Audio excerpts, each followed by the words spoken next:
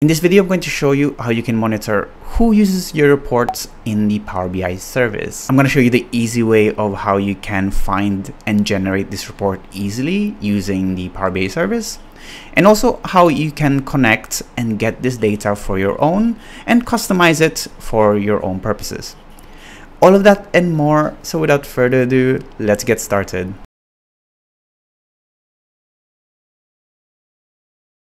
Hi, my name is Fernan, and welcome to the Solutions Abroad YouTube channel, where we cover tips, tricks, and best practices when working with Power BI.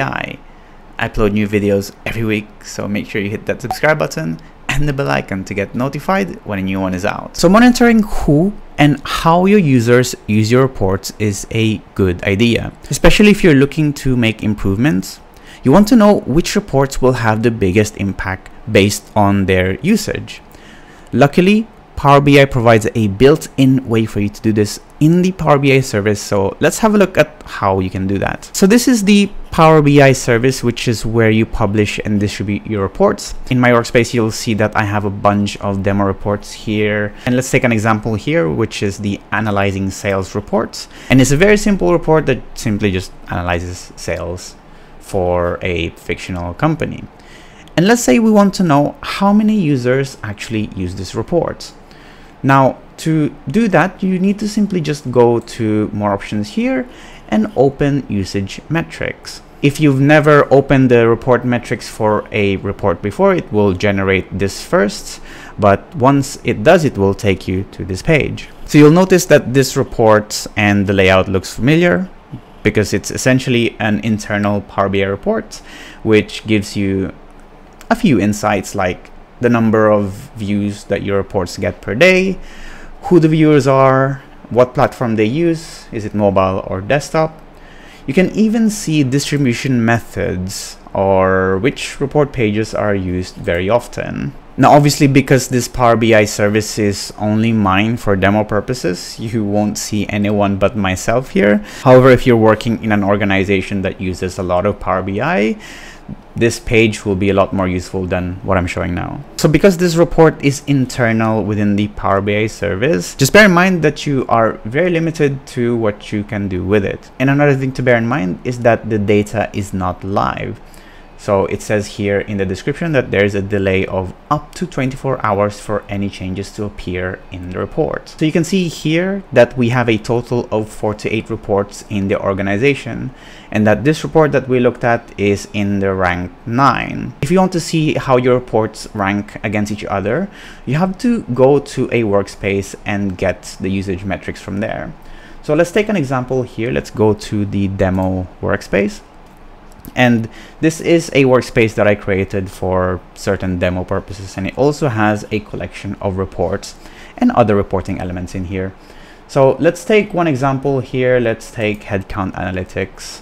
Let's open it, and let's do the same thing. Let's click open usage metrics. So in this page is exactly the same page that we were looking at before in the context of the headcount analytics report. So this is a report that is rank 7 out of the 48 reports in our organization.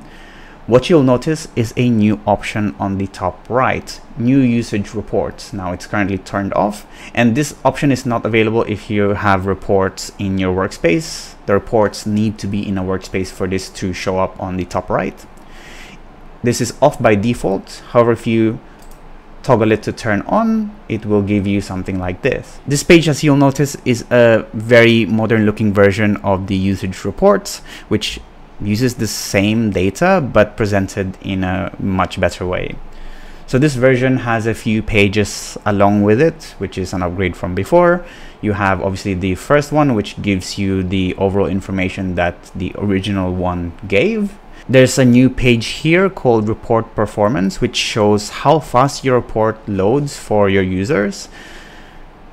We also have a report list here, which ranks the reports that we have in the workspace against each other based on different things like views, unique users, or even trends. There's even an FAQ section which lists out all the terminologies that are being used in the report. So this report is pulling from the same data as the previous one that we were looking at, which is the internal data sets that the Power BI service generates. As I mentioned, you are very limited to what you can do with it, but because it's a data set, you can pull from it the same way that you do with shared data sets. So what do I mean by pull from it, right? So if we go to a Power BI desktop here, for example, let's select Data Hub here, and let's try to get data from Power BI datasets. So if you've looked and generated a report usage metrics before, it should show up here as a dataset. You also have to just make sure that you are logged into the same Power BI service that you were using before in the web in order to see the datasets that you have available to you. So in this case, we're just going to select the usage metrics report here and click connect. And that's really it. So you now have access to the dataset, the same dataset that that report uses. So data like tables, columns, even measures or calculations that they use, you can simply just borrow from here and use it yourself to create your own reports. And the great thing is, because it's connected to that dataset, as soon as the dataset gets updated, so does your report. So there's not a lot of maintenance involved with just connecting your data into that internal dataset. So this way you can obviously build your own usage metrics report, but an even more efficient way that you can customize usage metrics is to use a template, which if you tried to look for a usage metrics report templates in Google, you'll find a lot of them out there. Now, because the format of the usage metrics dataset stays the same for all the reports published in the service, people have created templates that you can simply plug and play, which automatically builds a custom visual page for you. And that's really it for this video. I hope you're now a little bit more familiar with the report usage metrics report, how you can generate it in the Power BI service, and how you can connect to the dataset to create and customize your own one. Thanks for watching. As usual, give this video a like if you found it useful. Give it a dislike if you didn't, so not to do better for next time. Ask your questions in the comment section box below so I can help you and you can help others. If you really liked this video, we have a Patreon page where you can support the channel and get exclusive perks like early access, demo files, and credits at the end of these videos. Thanks again for watching, and see you in the next one. Bye bye.